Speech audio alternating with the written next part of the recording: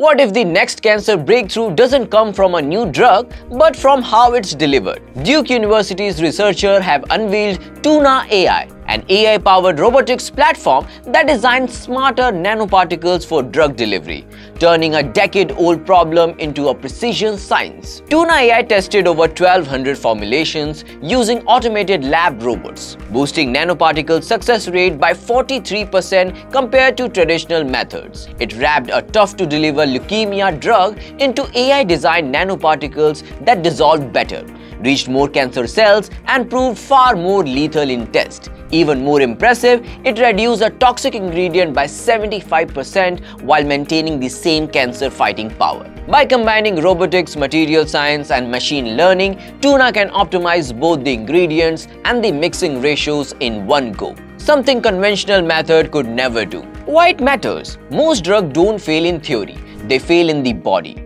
They simply can't reach their target effectively. AI systems like TuNa could finally bridge the gap, transforming previously unusable compounds into life-saving treatments, accelerating discovery, and re-engineering how we fight diseases at their molecular roots. Share your thoughts on this.